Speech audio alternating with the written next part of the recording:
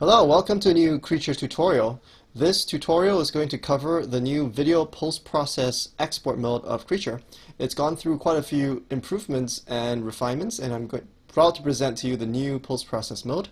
So before I continue, let me talk about the export options in Creature, right? So I'm sure you're all familiar with the export options in Creature. You can obviously export into images of video or FBX, or you can export into game engines, which allows you to export, say, this fox animation into a runtime format, and then you can play it back in your game engine using the Creature runtimes. Okay, so that's the first way, or two ways to do export. However, if you want more advanced ways to export just frames, in particular for video work, and you don't really care about game engines, so this is a new feature. The post-process mode is the feature that is used if you just want to export sprite frames or a video or GIF, for example. And you should click on this button instead. So I'm going to go through this feature right now. So let's click on post-process. Okay, and so this is the video post-process mode. And as you can see, it mirrors your actual animation in Creature itself. In other words, if I play the animation, the post-process mode also shows your character playing in the scene. Okay, so it basically mirrors what's going on in animation mode. Right. So you're probably asking, what's the point of post-process mode? Well, of course, by default, you know that I can also export into images and video using the default mode, right? But post-process mode gives you quite a few more options with regard to video and image frame export. So consider using it if you need more advanced features. So let's go through a couple of the features in post-process mode.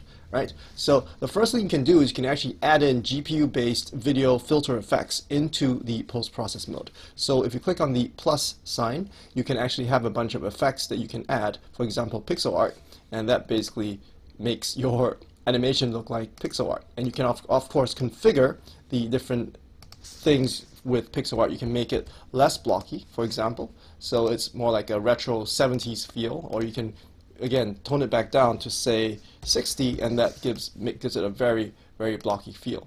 Okay, so that's pixel art. Now I can remove it, of course. I can add other effects. I can add stuff like shimmer that shimmers the character, right? I can also add say an outline. So this basically allows you to give it some kind of a cartoon effect. So notice now your character is outlined over here. If I remove it, notice the difference, right? So the outline effect basically outlines your character using an accelerated GPU filter, right? So now you can see the outline of your character.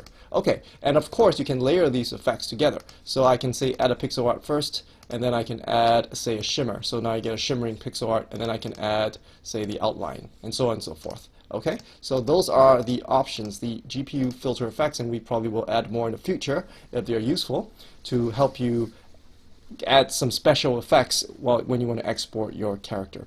Okay, the next thing we're going to go through are the options. Now obviously you can export the output into images. Again, remember this video, the post-process effects feature is specifically tailored for video export, right? So you can export into a series of frames, and then you can then use your own favorite encoder to encode them. You can export into a GIF or a movie, in which case it will use your OS's default or most optimal movie encoder to encode it in. Normally it's some kind of MP4 or WMV format. Right, okay, let's go through the next few options. The other option you can do is actually import a reference image. Now I'm not going to demo the full feature here because it's pretty obvious, but what it allows you to do is basically place some kind of background image of your choice in the background of this character if you're recording. So if you wanted to place, say, a bunch of trees or whatever you've hand painted personally, and you wanted to make it in the background of this character, you can do so as well using the reference image option. All right, but of course I think what most people are interested in doing is if they want to crop their images, and it's really simple in the post-process mode. You just simply drag a boundary across your character, and there you go.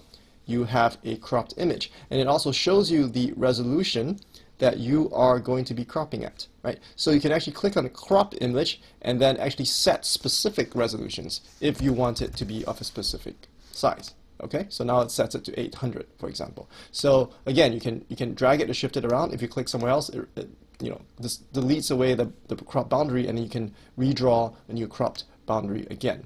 Okay, so that's for cropping. And then you have set resolution. Now, by default, the full screen recorded resolution is 960 by 600. If you want to increase it, if you're doing like super high-res recordings of your character, you can obviously increase it to 100%, in which case you will see a very high resolution, right? Okay, so again, this is a very useful feature depending on what you're trying to do, but it allows you to record really high-def images or video if you're doing that sort of thing, right? And then finally, let's talk about the export itself, right? So let's say I picked a movie, and when you click on export, it will immediately show you the frame range you're going to export. And here, let me go through a couple of options. Obviously, first of all, you need to pick your output path for your video. Okay, you have that. Now, there's also a GPU export option. Now, I recommend this option only for people who have powerful video cards. This means that a lot of the video processing is going to be run on your GPU. It can potentially be faster, but if your video card isn't up for it, it might actually be slightly slower, or in some cases, you might run out of video memory. So I recommend people with high-end or discrete graphics card to use this feature. Otherwise, just uncheck it. It's fine because it'll still run multi-core or multi-threaded on your system, so it's still really fast. You probably want to check super sample because this increases the quality, the output quality of the export by quite a bit, so I highly recommend it. And then there's time delta. This is the delta time between the frames it's going to sample. So in other words, this is how quickly the video is going to play back. Now the default is time delta 1, which mirrors exactly what you see in animation mode. Of course, you can set it to 2, in which case it's going to skip every other frame. So it's going to go at twice the speed, or you can even set it to fractional values. If you want to do slow motion, I can do like 0.25, for example, and that will actually give you a subsample time delta. Right. Now, the coolest feature I would like to show you today is actually motion blur, which has just been added to the video post-process effect, and it's super cool. Now, this is a very high quality motion blur effect, typically what you see in film and movies. So you can check that, and then you just tweak the number of samples. 20 is the default, but if you want higher quality, I recommend you to go much higher. Of course, the processing time will be improved. And then there's the strength, which is how much motion blur is actually on the output of the export or the video export, right? So let's take a look at the results of the motion blur, right? So I am going to pull up a video which shows you exactly, let me close this, I'm going to pull up a video which shows you exactly the results of motion blur versus no motion blur. So on the upper left, let me actually repeat this video. On the upper left, you have the video of the fox recorded without motion blur. It looks very crisp and clean, which is kind of cool, right?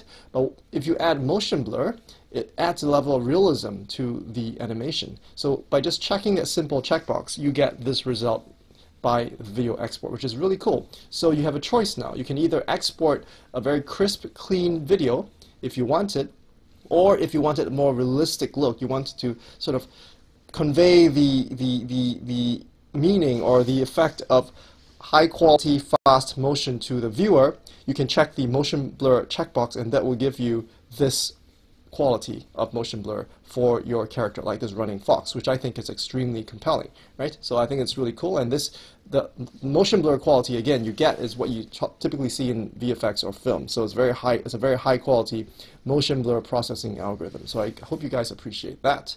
So that is motion blur. Now, and then finally, the most, not the most exciting, but one of the most exciting things that also has been added to the video post-processing mode is actually 3D lighting, right? So I'm actually going to activate that right now. So right now you see this dragon, one of the sample characters you can download from the samples page, like so. But I can actually activate 3D lighting. So when I click on this light bulb icon, this new window pops up, and then now I am going to pick a bunch of normal maps that I've generated with the Sprite Bump tool. But again, you can use any normal map you want. You don't have to use my tool. You can use any normal map, but I recommend using Sprite Bump because it's very advanced. So, and then you fill in the different options for the normal, ambient, and specular maps, right? And you check enable. Let's turn on the emissive, and let's close it. Let's see what we get. And look at that. That's pretty cool. Now you hold down Alt and right drag to change the light source position, right? And immediately you see, let me just play the animation. Let's loop this animation. Okay, so immediately you see that I have my dragon light it up with a 3D lighting effect with ambient occlusion, self-shadowing, and normal maps, and specular maps. It's really cool. And when you record this video, you also get, of course, the 3D lighting effects. So consider doing that, using that feature if you want to add some kind of 3D lighting effect to your 2D characters, and it makes it looks almost 3D. I highly recommend it. Right. Okay. And finally, one of the features that you guys are probably wondering about is, what if I wanted to record transparent frames? That is, I just want the character with motion blur and say 3D lighting, but I don't want the background color. Well, very simple. Move your mouse over to File and click on Preferences. And in the color option, check the transparent option. So once you check that, the exported frames will also be transparent PNGs. And that you will probably find useful if you're doing frame-by-frame animation for video encoding, or if you're trying to do just plain sprite frames to put it into your game engine or game. So that's really it, and I hope you enjoyed this tutorial. As you can see, the post-process effects module is very powerful and allows you to do some really high-quality film-type effects if you want to use Creature as an export video tool for frames, movies, and that sort of thing. And you can also add motion blur, very high-quality motion blur, and also basically 3D lighting effects to your characters. So thanks for watching and happy animating.